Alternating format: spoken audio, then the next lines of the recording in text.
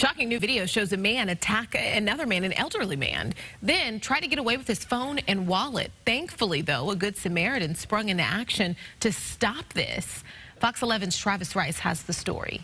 Cause and effect in Hollywood. Surveillance video shows a homeless person sucker punch an elderly man, then get tackled by a business owner. My face doesn't hurt as much now. It's been a week and a couple days, but it's a little puffy, I guess you could say. Tim Ratcliffe ran down the wannabe thief after they took the victim's phone and wallet. As I was coming around the corner, he turned and hit me once in the face, which, you know, it is what it is. But I took him down and just kept him there till the police arrived. The tackle right into the intersection of La Brea and Hollywood. It was definitely a concern because I had literally just gone to the bank also, so all my money fell out of my pocket too, right in the middle of the street. And I'm like, oh, this is going to be interesting how this goes down. Ratcliffe's girlfriend and another witness helped until cops arrived. I saw the video. You sat on that guy for like 9 minutes. Yes, it was, I'm not going to lie, the adrenaline was a lot at that point, and afterwards it was exhausting. I felt like I had worked out the next day for quite a bit. The incident happening the same day as LAPD announced they're adding 200 officers to Hollywood Division for spiking crime. Even one of the officers and I talked about it,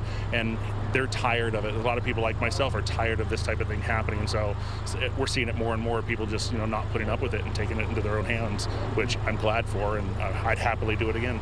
In Hollywood, Travis Rice, Fox 11 News.